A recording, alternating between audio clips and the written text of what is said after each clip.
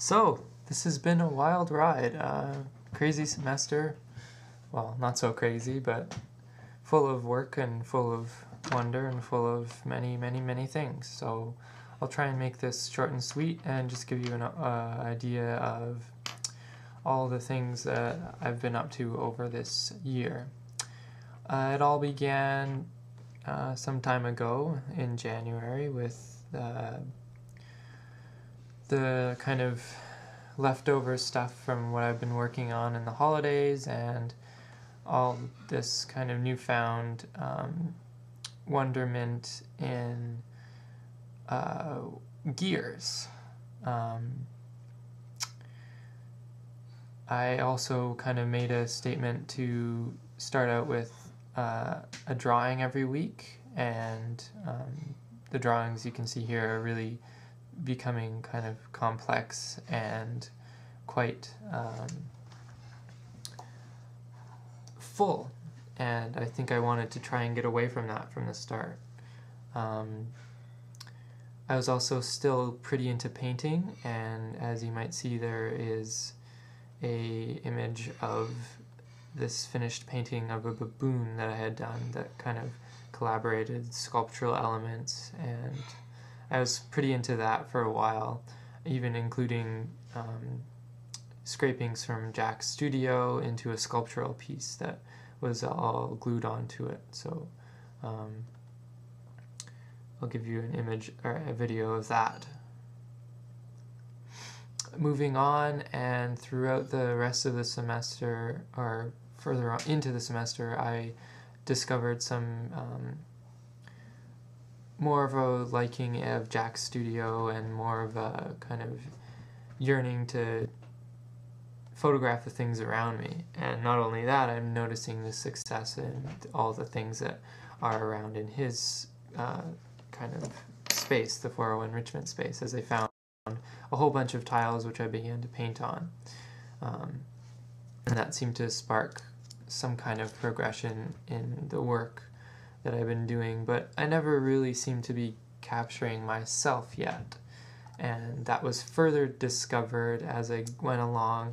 and I found the beginnings of my sculptural makings for this semester, as I was collaborating all the parts that I had been finding and had found in the past to make little mini sculptures and little maquettes. And I was going on the notion from the gears, which I had started off building, which was completely based off of this maquette little crane, and that perhaps these would become kind of a whole army, and that I could make many iterations of bigger or better sizes. This is around the time where the objects weren't necessarily starting in the full form that you saw them later on, but I had found the first object of this year that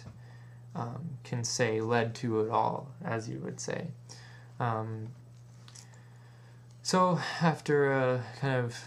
slow start to the year of sculpturing, I proceeded to make a spot-welded creature called the Angel of Death, and I spent many hours working on that. To my great success, I found a new way of working that I really enjoyed, I really loved. I haven't really revisited it, but it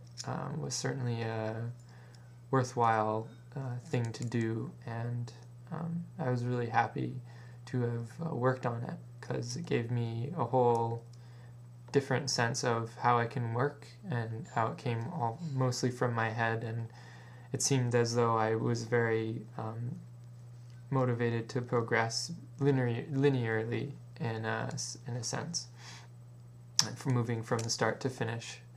And I think that was that kind of signaled a little bit of a shift in where the semester went afterwards, as I realized I needed to figure out a better way to start photographing the work. And so what happened was I made a two-pieced backboard for photographing all these things, and was able to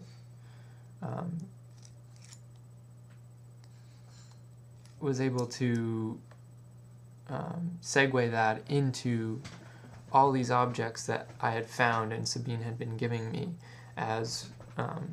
originally the objects were intended to be made as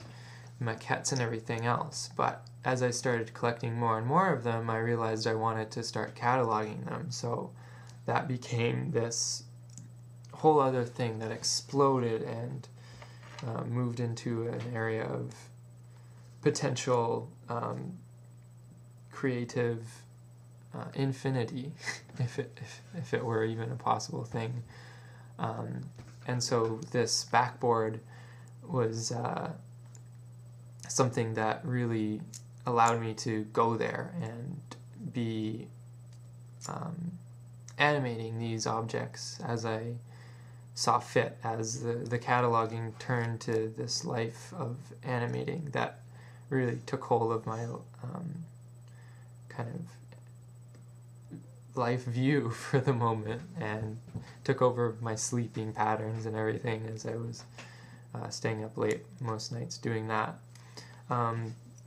Throughout all this, I was able to also build some acrylic boxes for Sabine for her birthday, as well as improving upon my drawings as slowly they, as I was doing them every week, they slowly got a lot more complex, and they strayed a little bit away from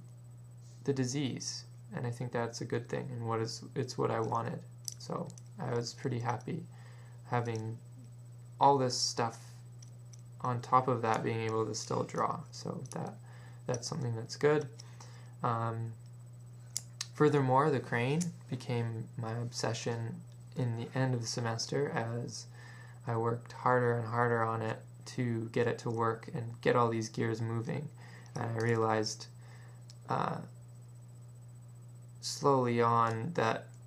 early on that I wouldn't be able to finish it in the way that I wanted it in time. So I set out just to complete the prototype and have that ready for the final end of the semester. So all in all,